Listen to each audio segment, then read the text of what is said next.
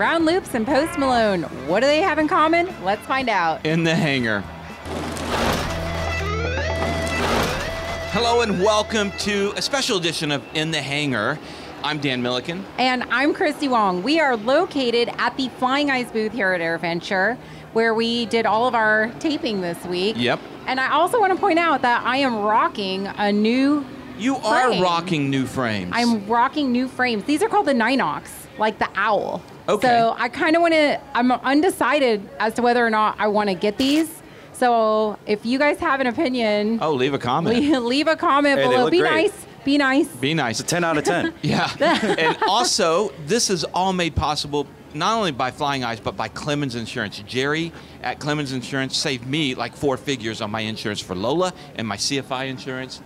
He's great. So check him out, clemensinsurance.net. Go, so Jerry. Christy, we have 2 incredible YouTubers Also on today. 10 out of 10. 10 out of 10. We have Sean Leppert from Lepp Aviation. How you doing, guys? Hey, it's a pleasure to be here. Thank you guys so much. And we have Owen from Fly with Owen. Thanks for coming. You. All right, Appreciate so it. what do Groundloops and Post Malone have in common? Something with careers crashing, maybe? No, I'm just kidding. Oh my gosh. Well, Easy Sean, there. Sean, let's start with you. You had some really interesting videos from a year ago. Yes. Talk about that. Yes, so I'm a plane spotter on YouTube, converting slowly to do more pilot vlog stuff. But yeah, last year was my bread and butter here at Oshkosh. I was out here on the Sunday before the show when it was a direct crosswind gusting to 30 knots. I remember that. Oh, wow. And there were, I think, 5 incidents or something that day. Thankfully, nobody was injured. But I was filming down Right by place, the right show time. centers, right place, right time. And there was a Cessna 180 that ground looped and a Cessna 310 that had its gear collapse on People love anarchy, you know? it. Yeah. And immediately that shot right to the top. Right, right. Yeah. Yep. Okay, so, and then Post Malone. Owen, you get, that's probably, is that good to be known as like Post Malone, Malone's pilot? Owen. I suppose. I guess backing up a little bit, so I'm a full-time contract pilot flying Gulfstreams and other aircraft, and one of my clients, without disclosing too much information, is his team. So Right. last year had the amazing opportunity to go on tour with them all over Europe and Oh, wow. and North America. An incredible experience. They're great people, and just another one of the perks of being a corporate pilot, perks of the job. You know, I've always wondered, what is it like to be like Taylor Swift's pilot? What is it like to be like is it all glamour? a lot of glamour. Okay. It's a different lifestyle from what anything I've ever experienced. It's quite incredible. All right, flying Europe. Tell us some of the differences in flying a jet over in Europe versus here in the States. The fundamentals are the same. Little differences such as like transition altitude, for example, Right. might be 8,000 as opposed to 18,000 Right, here. like flight level 8,000. Exactly. or Some of the small 800. terminology is a little different, but for the most part, it's pretty easy to get a hold of. I would say the hardest part is understanding their accents. France, for example, is almost impossible to understand on the first try because their accents are so thick over the radio. But it's a piece of cake.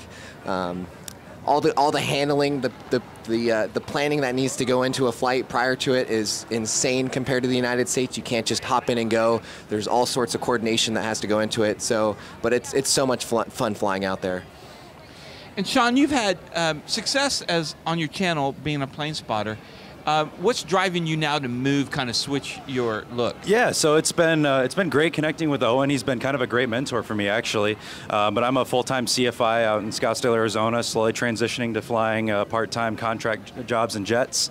So I'm also working as a sales director for a new startup sales and acquisition company out of Scottsdale. Oh, nice. So we just sold a Phenom 100, and I got SIC typed on it just the other day. Nice. And believe it or not, Embraer. we're ferrying it all the way to Brazil from Scottsdale next month. Oh, wow, Nice. that's going to pique her interest. She's Absolutely. Embraer. Yeah, So let's yeah, talk kind of about that. gonna do the same learning things that Owen had to go through in Europe. It's going to be a whole different world down there, but we're definitely looking forward to it. I'm excited about Yes. that. I want to go. I want to fly in Brazil. I want to fly Embraers in Brazil. Yeah, going back to its homeland, right? I know, from whence The it came. birthplace, yes. Yeah. Absolutely, but it's been a wild ride just the past year, and Instagram's been blowing up, YouTube's been blowing up, and I'm going to slowly start transitioning from plane spotting, kind of how Owen got his start too, to now doing videos, like pilot vlog style, and anything I can get my hands on. You know what's really great about your plane spotting is it's not just for pilots, like it's for airplane enthusiasts. You don't have to know or understand, you know, pilot things to appreciate airplanes. Absolutely, and I'm sure you guys have seen on YouTube all these live guys who go live from like LAX or JFK or wherever it is, and mad respect, hats off to those guys. They've got full crew setups and everything, but I tend to keep it. I keep it simple. DFW guys. I don't know what we're talking about. Yeah. Okay, so these guys on YouTube, they're actually incredible. Kevin and I watch them. They will literally get set up like at Founders Plaza, for example, at DFW Airport. They have a whole crew like this. So is this all part of the spotters? Yes, it is. And they go out there and they will literally sit there, but they tag the airplane like live. Yeah. What it is, where it's from, etc. It's kind of like you guys, where you have two people behind the mic. They're saying, "Hey, this is Lufthansa taking off to Frankfurt." Oh, look or at something. yeah, exactly. Oh, wow. And they just I didn't know that was millions of people that is follow. a thing. And like, a gazillion people follow these. Kevin and I watch these airplane spotters. Yeah. It's a good. It's really cool to put on in the background. You know, it's kind of funny. My grandmother from back home, she lives in northern Michigan, and she has a little group of ladies who actually sit there and watch them on the screen. Oh my gosh, so yeah, it's like a little pastime thing. Yeah, I guess. exactly. So, like just like I said, airplane enthusiasts, even grandma. And not even airplane enthusiasts. Everybody just loves watching airplanes, right? Airplanes are cool. Airplanes I've been seeing it for years. Yeah. Oh, and Sean was saying that's how you started as a spotter. And where are you taking your channel? My channel is focused mostly on pilot vlogs, showcasing the corporate pilot life, if you will. There's not a whole lot of that out there, obviously, because that sector of aviation is kept rather private. Right. I'm lucky to fly for a few people who allow me to share that side of the industry, which I'm very lucky. So that's kind of what it's focused on. All my flying adventures as a whole. Of course, I do some fun flying as well. So anything interesting is kind of what you'll find on the channel. Do you fly Part 91 or Part 135? All 91. All 91. See, there you go. That's the difference. That's why I can't just throw the GoPros or whatever up in the airplanes when I fly 121 is that it's restricted. But if you're flying under Part 91, you can do that. Yeah. Okay, so ratings. Where are you at? I have my ATP. Okay. I'm PIC typed in the Gulfstream 4, the Citation 500 series, and I have an SIC in the G1159, which covers the G3 and the G2 Gulfstreams. Nice. All right, Sean? Yep, I'm a full-time CFI, and just recently I got a SIC type rating in a Embraer Phenom 100. Things loud. Wish I was typed in that. Chrissy's going to be on one tomorrow. Yeah. Oh, sweet. Yeah. But SIC in the Phenom 100, and also SIC in a Citation Bravo. So. Yeah. All right. Citation 500s. No double I. But you're about couldn't afford it, I'm sure. Maybe after he gets that type rating and maybe starts after that, making all that jet pilot money. Okay. Out of your channel, your favorite video. We'll start here with Owen. Mine's got to be my most popular one, which is a day in the life of a private jet pilot. It kind of encompasses everything. It covers kind of the whole pre-flight. Of course, the flight. I interview my co-captain, who's also very experienced and knowledgeable. And then it also covers some of the post-flight, where we go to the concert, go backstage, go to the after parties. So it kind of covers the whole day from start to finish, which to me, I found really fascinating. I think a lot of other people did too. So, Sean? Yeah, so I can't really say that the videos of 2 incidents at Oshkosh were my favorite ones, because thankfully they were okay. But there was a great compilation I did where I filmed just a whole bunch of crosswind arrivals, and just everybody's struggling. Oh, those are so fun. And those are so fun. That was one of my favorite ones I filmed. But also one of the newer ones that I've done, where I flew the Phenom 100. We filed to Scottsdale to Mesa Gateway, which is about 20 miles away from each other. But we filed to go up to 41,000 feet. So, Wow. Why? Maintenance flight, testing the hydraulics and the pressurization. Say, you can only do that like on a maintenance flight. That's kind of my transition point. Yeah. Transition point from plane spying to now doing flight vlog stuff. Got a whole cinematic setup and just trying to go all out best as I can, trying to do something like that. I hear you guys had a special arrival into Osh. Something about you guys getting to cut in line.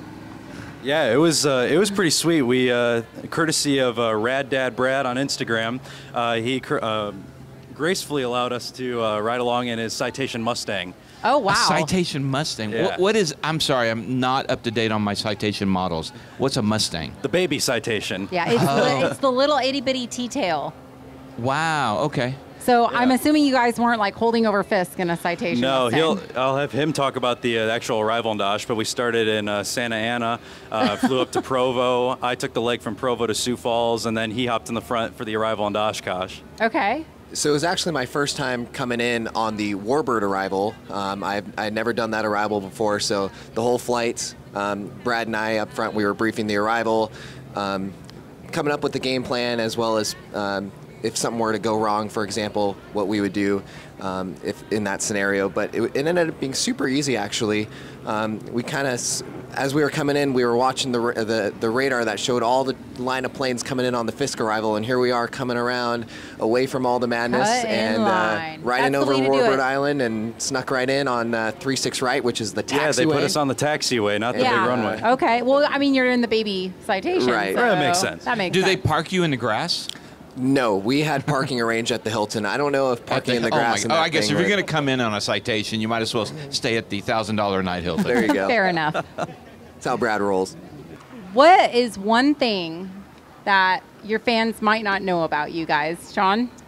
Oh boy. I know I put you on the spot.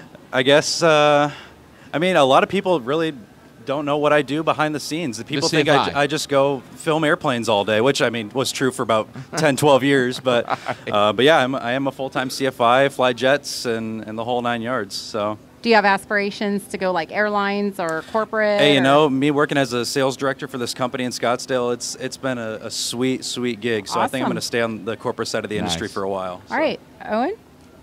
I'll say something completely non-aviation related Perfect. that I guarantee like you don't know about me. I have played the violin for almost 20 years. Wow. That is cool. Actually, I have a non-aviation thing too. All right. I can solve a Rubik's Cube in about 10 seconds. Wow. No way. Okay. All right, well, there you go. Well, guys, thanks so much for coming on the channel. Of course. Absolutely. Thanks for having us. It's a pleasure. Thank you so much. It's great having you. And thank you guys for watching. Don't forget our sponsors. We mentioned a couple at the front, but also Colton Mortgage. For your residential mortgage, ColtonTakingOff.com. Z-Vision, the brightest landing and taxi lights out there. We've also got 67 designs, best camera mounts that you can have in your plane. And MPS protects?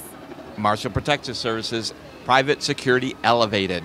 So thank you guys, and don't forget to check out their channels. Make sure you subscribe to everybody here and watch the videos. That's the best way you can help support us. All right. We'll see you guys next time. In the hangar. I'm distracted by airplanes out here. Look at this. Yeah.